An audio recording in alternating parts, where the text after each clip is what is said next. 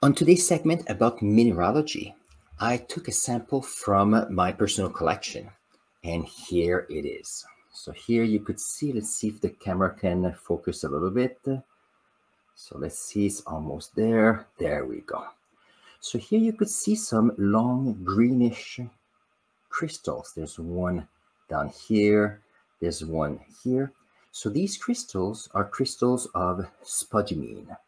Spodumene is a mineral that contains lithium, aluminum, silicium, and oxygen. So let's see if we can talk about this a little bit.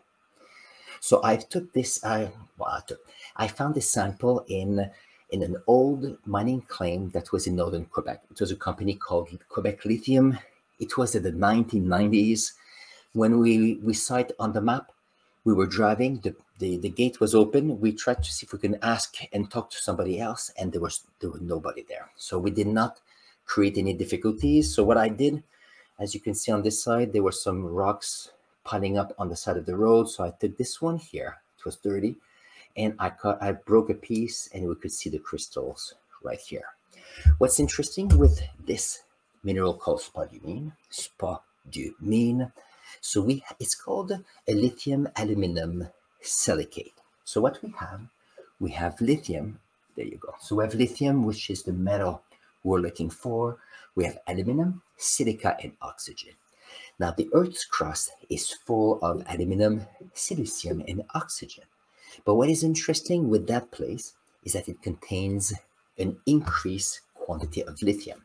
So if you are looking for a showing of a mineral, for gold, for example, or for different metals like zinc or copper, we're looking for what we're looking for. And then we are measuring, is it possible that the concentration is high enough for someone to make money mining these? In the 90s, this was a showing, and what happened is that it was a small place. The price of lithium was not as high because we're just starting to create batteries for cameras only. Cell phones were, I don't even know if I did not have a cell phone back then when I was a geologist.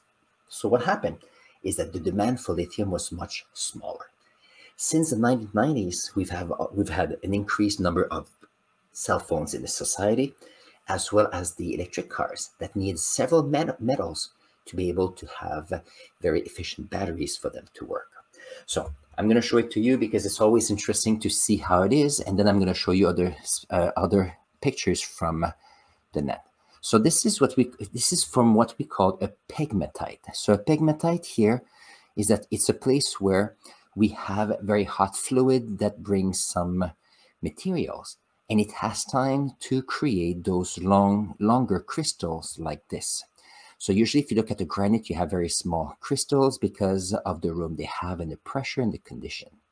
So for this one here, you have these longer crystals, but you can also see some feldspar, so all around. So you could see right here, there's this little shininess. So this is another crystal. This is not spodumene. This is a feldspar that is within that fracture. You can think of, you have geology, there's a crack, it increases, then you've got material going up, and it has time to cool down, and there's enough input of minerals, atoms, silicates, aluminum. So here basically you have lithium oxide, aluminum oxide, and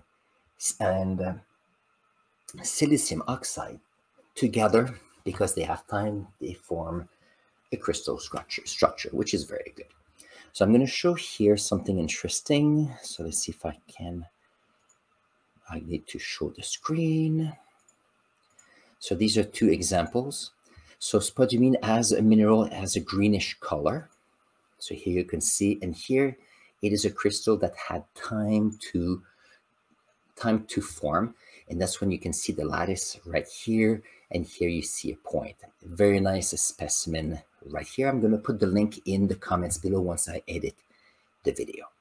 Another example is this one. So if you have a perfect environment, in which case you have this lithium aluminum silicate that can form amazing crystals here, you end up with something where it's almost gem quality. And what we have is that we have collectors of minerals that are doing amazing. With respect to me, I find that I collect minerals. However, I collect minerals from different places I go, showing of minerals that will be shown on the map. If in Ontario here, I have some literature on places where I can find some minerals. They're not large crystals, but they're minute, they're small crystals enough to make it exciting for me to collect. So this is the mineral I have today about spodumene. I'm going to put here a link to another video I did on garnets, and you'll see as I go along, I've had some requests to do more and more videos on mineralogy, and hopefully you will enjoy. So on this, here's the video, and I'll see you in the video on garnet. See you there.